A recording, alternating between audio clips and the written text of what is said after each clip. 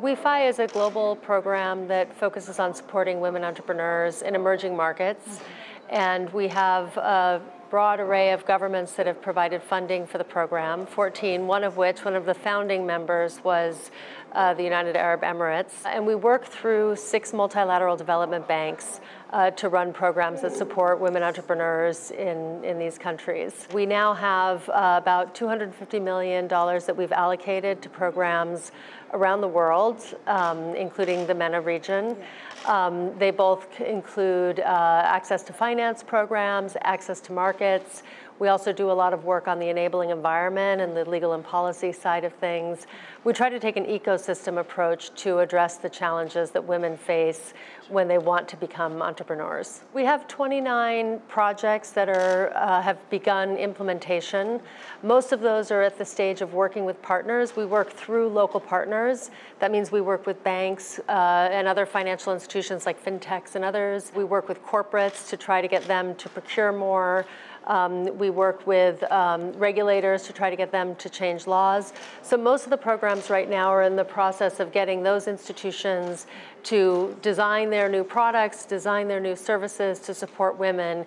And a number of the programs are starting to train the women that are the beneficiaries of those programs. We're so excited to be here and very grateful for the government of the Arab Emirates and the government of Dubai to be supporting the program here. We've tried to make the agenda for the WeFi Summit really be focused on spurring action, inspiring, and engaging participants for the MENA region to try to drive more change in this area for the MENA region. We will also have a series of other workshops which are really designed to drive change and to drive momentum going forward.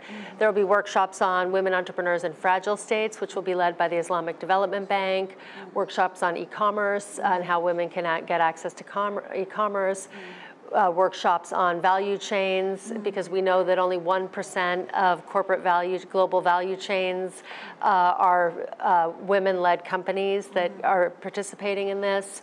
We're talking about banking and how do you get banks to accelerate financing for women. So we're covering a broad range of topics, and the objective of the workshops is all to spur action. We're actually launching today with IFC a new program called ScaleX, which is meant to expand the number of women who get funding at the conclusion of these accelerator programs. So it's an incentive program that should work with a broad array of accelerators to help them focus more on getting women to the end goal, which is getting them financing. We only work in developing countries, so we're not doing projects, for example, in the United Arab Emirates. They're a donor country for us, and we've been very grateful for that. In the first round of allocations, the first and second round of allocations, we had a few projects that were done in the MENA, and there's obviously many projects happening in Africa, Latin America, Asia, other places. The Islamic Development Bank has kicked off their program with this initiative in Yemen, which is quite an interesting program to support women in that conflict-affected states. So we are, really glad to see the work that they're doing directly with women. That will also get financing to those women after they've gone through a series of trainings. So they'll be speaking here during the Fragile States breakout that we're having. We also have an e-commerce program, and they also have an announcement today. They're going to be partnering with UPS to develop training programs for women to help them get access to markets through e-commerce. So that is a training program that works across the whole region to bring women up to the level of being able to access more e-commerce. And in addition, as part of that program, we've also been doing a lot of work and analytics around the regulatory environment and how to make sure women are on a level playing field. As you know, this is a big challenge. The MENA region has a lot of challenges, but there's been a great amount of momentum recently in terms of legal changes, both in the UAE. Saudi Arabia has had amazing changes this year, and then many other parts of the region are doing well.